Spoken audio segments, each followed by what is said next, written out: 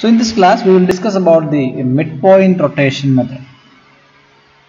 It's a very interesting method which is very much similar to that of the line rotation method, but this can be used only when the midpoint are specified in the question.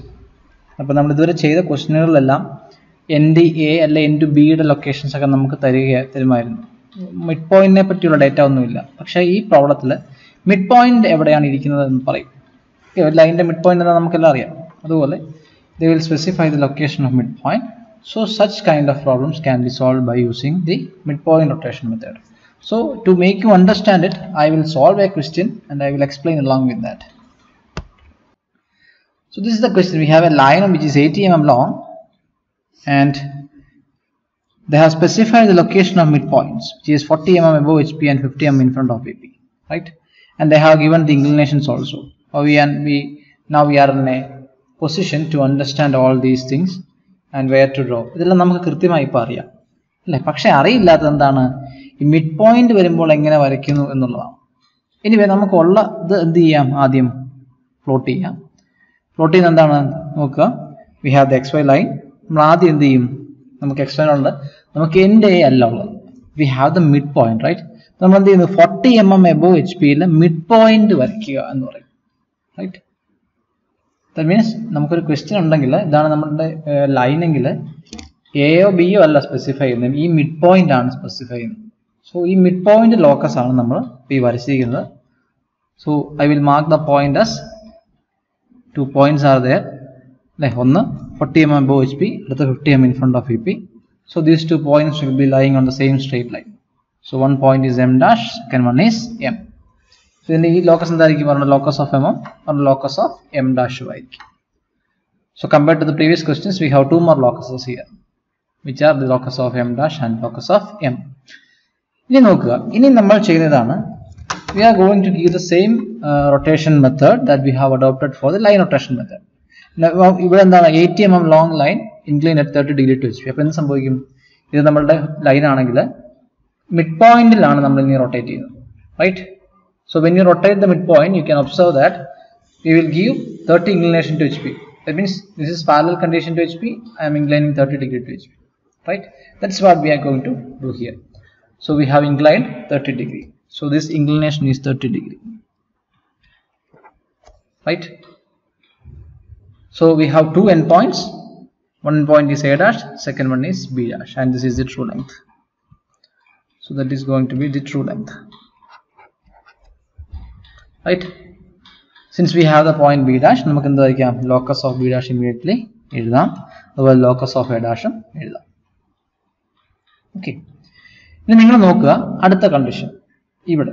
അതായത് നമ്മൾ അതിന് അടുത്ത് എന്ത് ചെയ്തു, ഇതേ ലൈനിനെ VP ക്ക് inclined ആക്കുന്നു രണ്ട് സൈഡിലേക്ക്, റൈറ്റ്?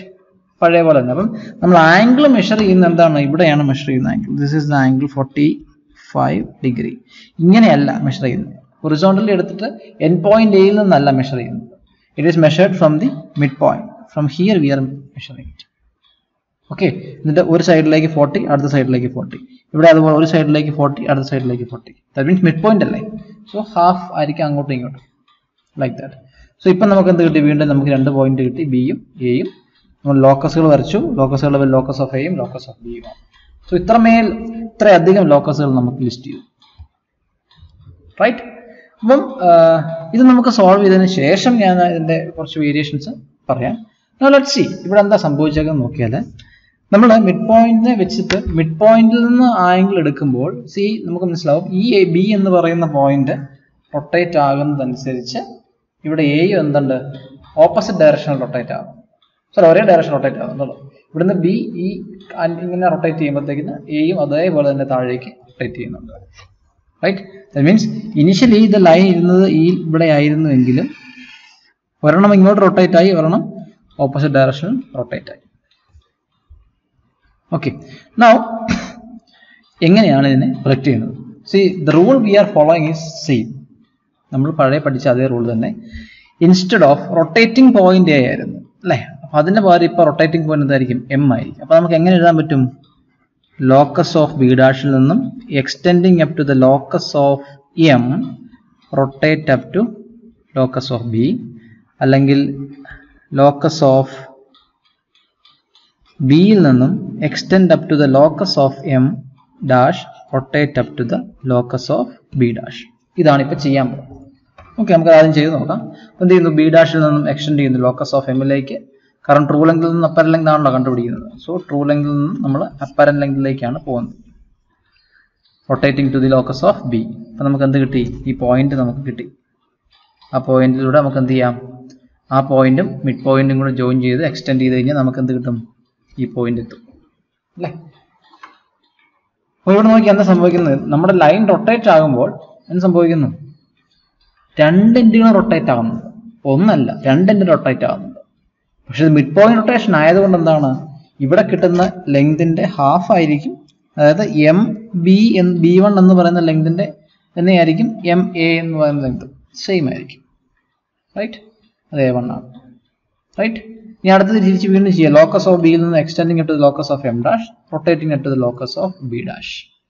സെയിം മെത്തഡോളജി നമ്മൾ ഫോളോ ചെയ്തത്. ഇൻസ്റ്റഡ് ഈ സെൻട്രൽ പോർഷനിൽ ലോക്കസ് എ ഡാഷ് എന്നുള്ളതിന് പകരം ലോക്കസ് ഓഫ് എം ഡാഷ് എന്ന് ഒന്ന് മാത്രമേ ഉള്ളൂ. നോക്കി കിട്ടിയ പോയിന്റ് പേരെന്താണ്? B1 എന്നാണ്. നമുക്ക് നോക്കിയാൽ മനസ്സിലാവും B1 ഉം B1 ഡാഷും സെയിം സ്ട്രെയിറ്റ് ലൈനിലാണ് കിടക്കുന്നത്. അപ്പോൾ എന്ത് ചെയ്യാം? ഇനി B1 ഡാഷും എം ഡാഷും ജോയിൻ ചെയ്ത് എക്സ്റ്റെൻഡ് ചെയ്ത് കഴിഞ്ഞാൽ നമുക്ക് എന്ത് കിട്ടും? Automatically A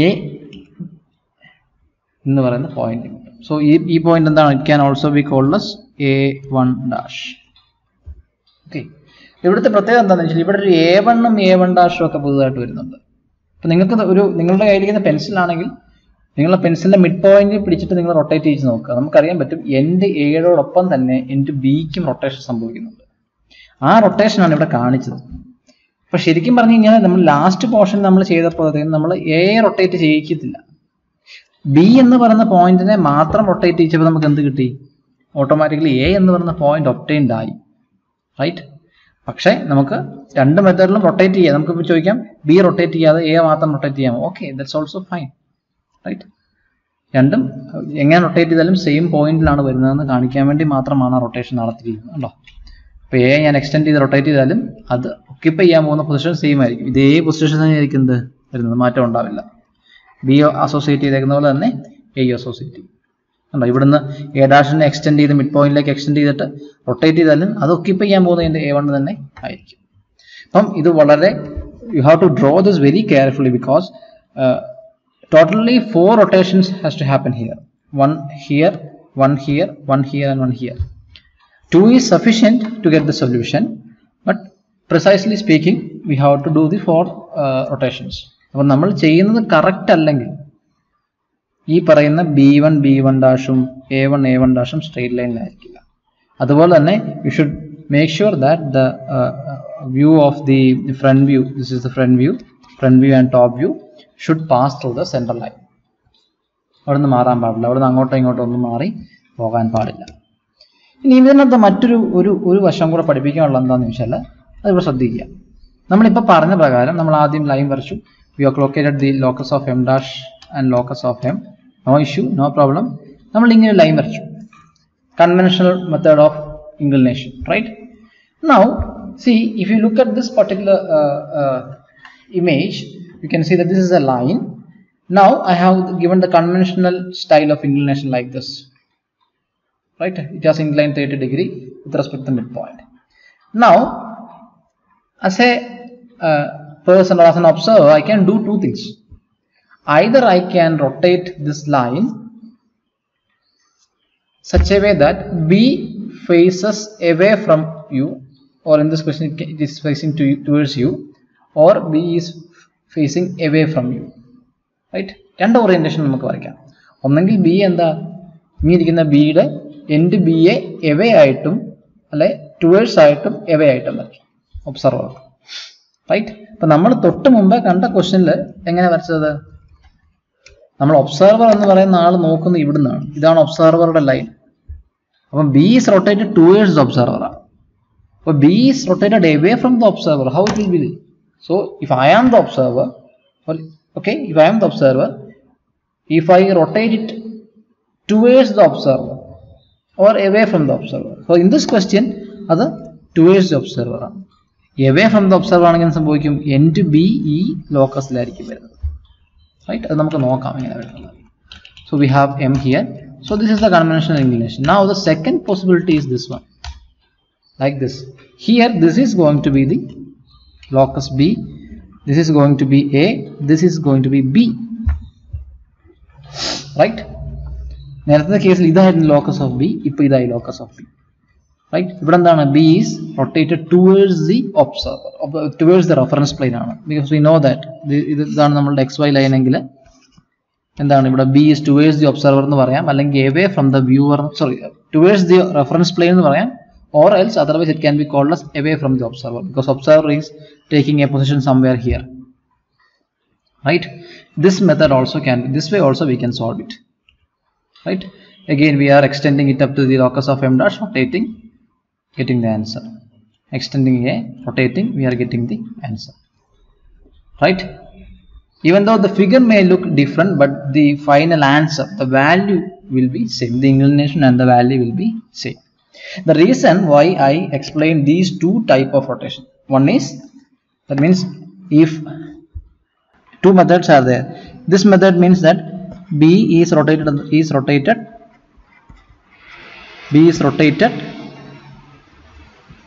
away from observer. This is shape.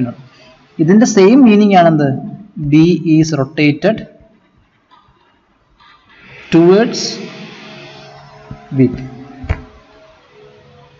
In the similar manner, you can give the explanation to A also. A is rotated towards the observer, or A is rotated away from the observer. Pala orientation answer will remain same.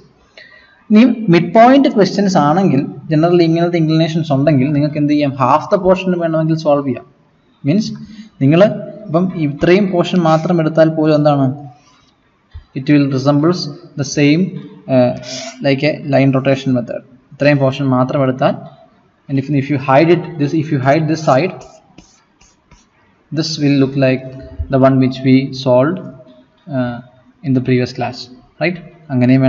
Solve.